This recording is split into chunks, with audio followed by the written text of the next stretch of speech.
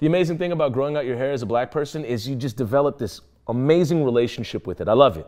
I love it. But you know who has no relationship with black hair? The Olympics.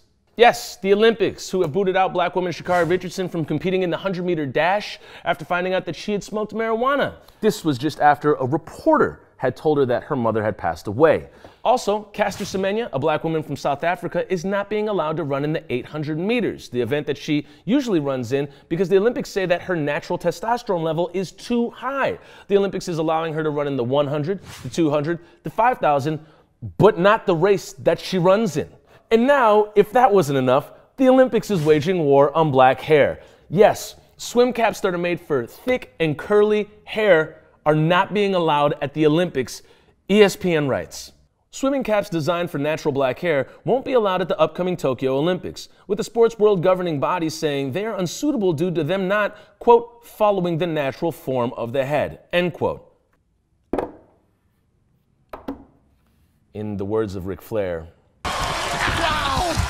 Or if you live in the southwest side of Minneapolis and you've only seen a few, if any, black kids on the swim team with your kid, you're like, wow.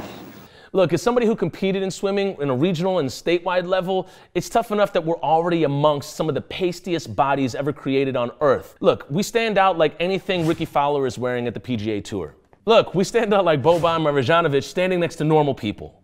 We stand out like black people in a sport that was designated for white people and essentially never wanted us to have the ability to compete in a sport, let alone do it in the first place. Segregated pools lead to today, and now the Olympic Committee is saying that black people can't wear swim caps because they don't follow the natural form of the head.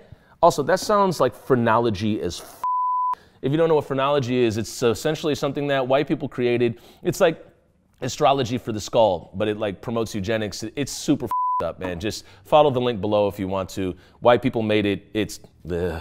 Where is this at today? Well, the founders of Soul Cap, who created swim caps for folks with thick, curly, texturized, black, amazing hair, said this. We don't see this as a setback, but a chance to open up a dialogue to make a bigger difference in aquatics. Soul Cap co-founders Tax Ahmed Salahuddin and Michael Chapman tweeted, the high road.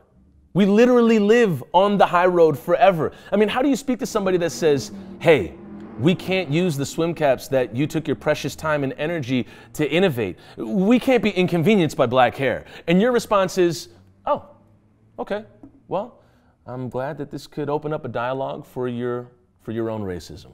Thank you. Founders of Soul Cap, flowers. These flowers are for you. They're falling for you. There you go.